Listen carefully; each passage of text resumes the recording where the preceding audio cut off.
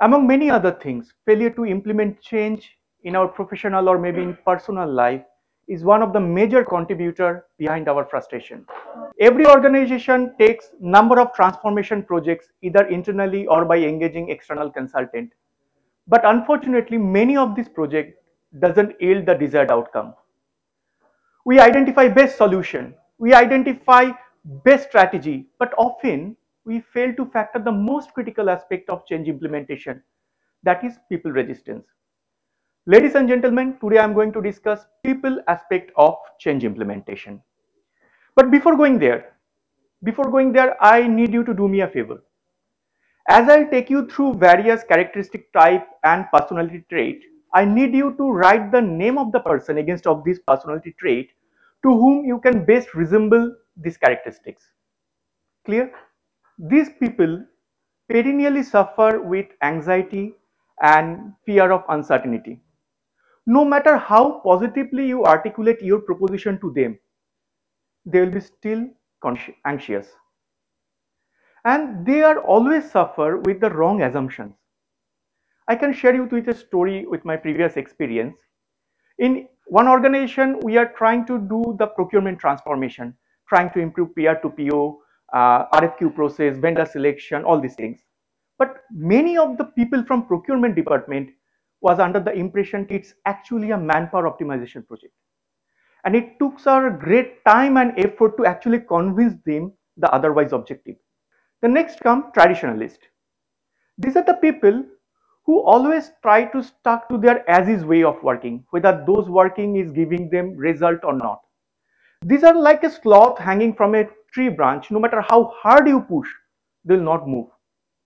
And the moment you present them something with logic and data which is not as per their self-belief, they will resist. They will start creating resistance for you. I know one production in charge personally. When his organization undertook a business process reengineering project to improve their performance, he was scattered all over. He struggled a lot to actually comprehend the new way of working, but he finally failed.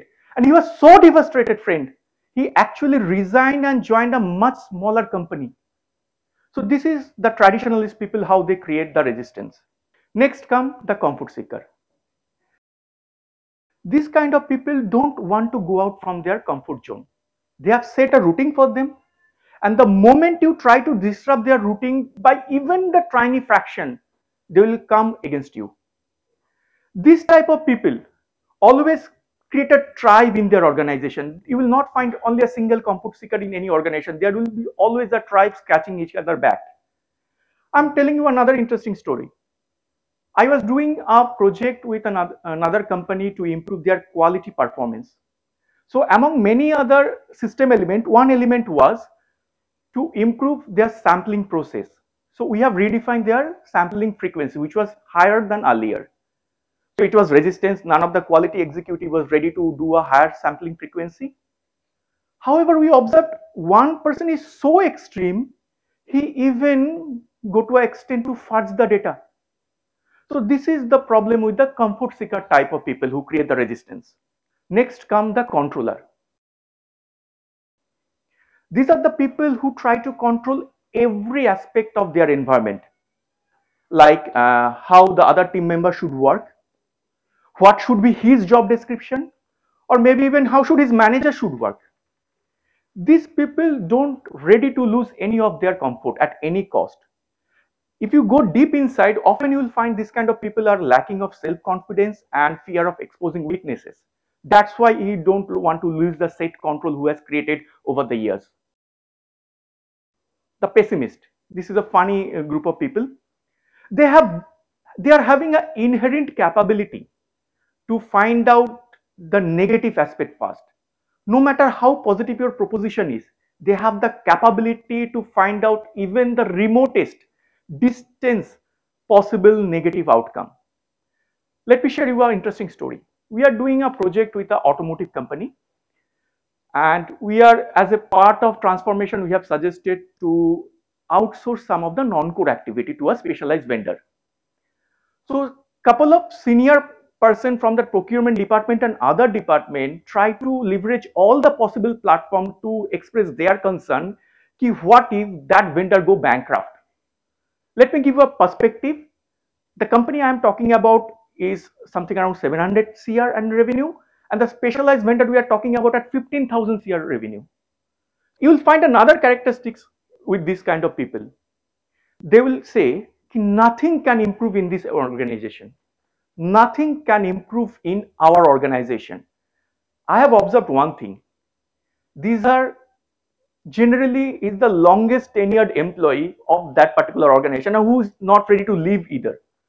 So these are the kind of pessimist people you will get in every organization.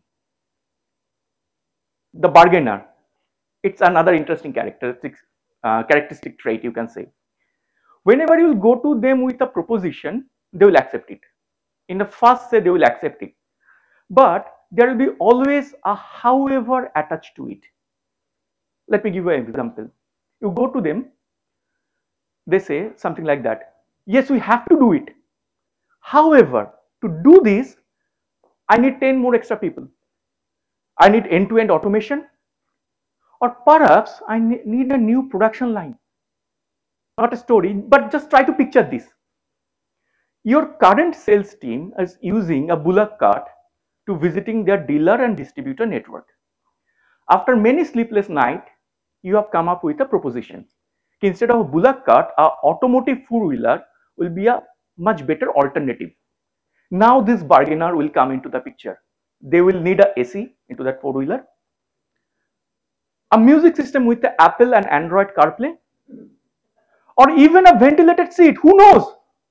So these are the bargainer people you will encounter in many organizations.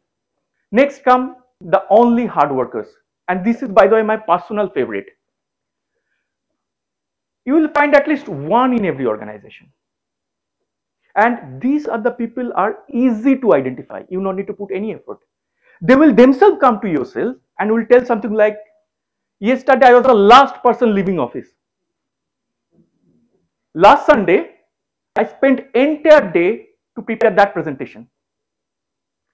Do you know last week CEO called me to discuss CEO succession planning with me. So these are the only hard worker people. These people also believe because of their able shoulder, their company is still standing straight. And except them, no one else is actually working in their organization. In the extreme level of this behavior, friends, you might find them arrogant and insulting others in public. So these are the only hard worker kind of people. Next type, few good manager. These are the actual people in first appearance or your first interaction. You may find them hard, little bit rude, or even bully. But once you present them with logic and proper data, they will not only accept your proposition, but they will also lead your proposition.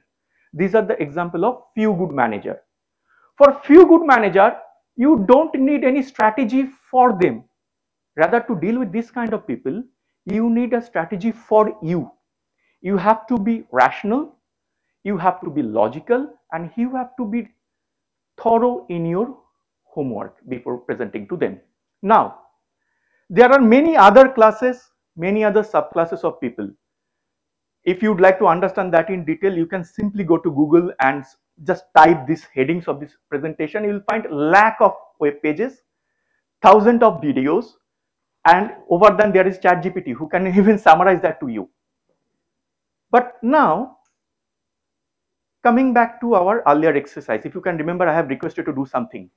So I believe you have written a name or couple of names against each of these characteristic traits. Now, if you fail to write any name against any one of these characteristic traits, there is a fair chance that you may possess that characteristics either in full or at least in part. We need to remember one thing. It's not only us who trying to implement something new or trying to try to improve something. There are other colleagues, there are other family members who are also trying to do the same. and perhaps we are the source of their frustration. Ladies and gentlemen, thank you very much for your patience.